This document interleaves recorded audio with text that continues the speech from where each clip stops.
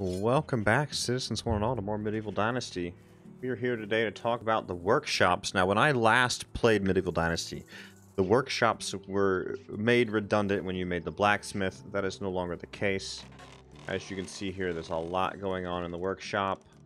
Way more stuff than I used to see. All of these are new, and I've not unlocked any of these yet. Then over here, like, you've got all this pottery stuff to make, and you need a lot of this for the consumables that you can craft within town.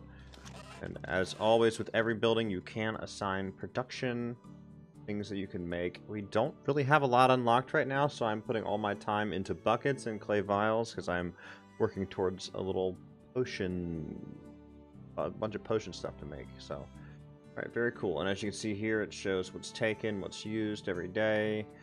I love it. I love this building. And remember, this is via technology. This is going to be, I believe it is production technology. Yeah, see, now as always, you have all these different things to unlock as you proceed in leveling up each level of technology here.